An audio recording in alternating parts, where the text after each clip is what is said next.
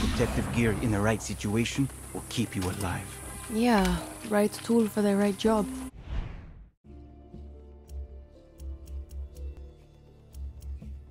Been hearing that a lot lately.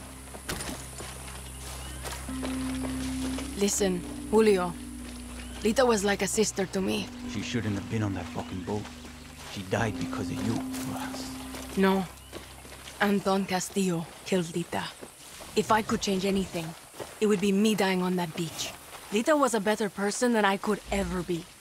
And if she loved you, well, that just says a lot about who you are. Enough. Look, if you and I are going to do this, you need to know about the poison. You mean that shit they spray on the leaves? Its real name is PG-240, but we call it the poison because it fucks up your system. Try not to breathe it or get it on your skin.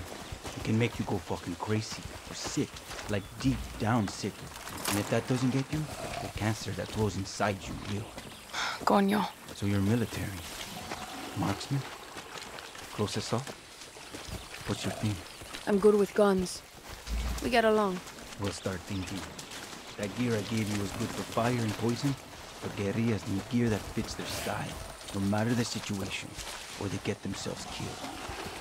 This is a good place to scout it. Right behind you. Let's see what we're up against.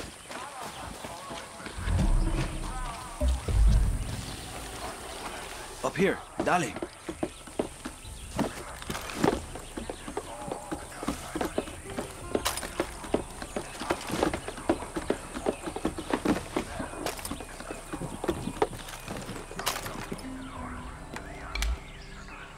See the Viviro tobacco and the yellow poison tanks?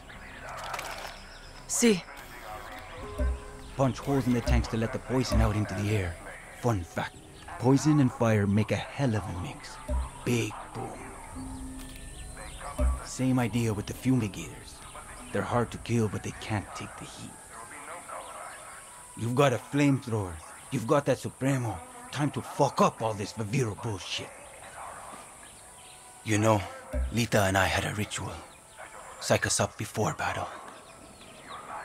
A song. Hit me.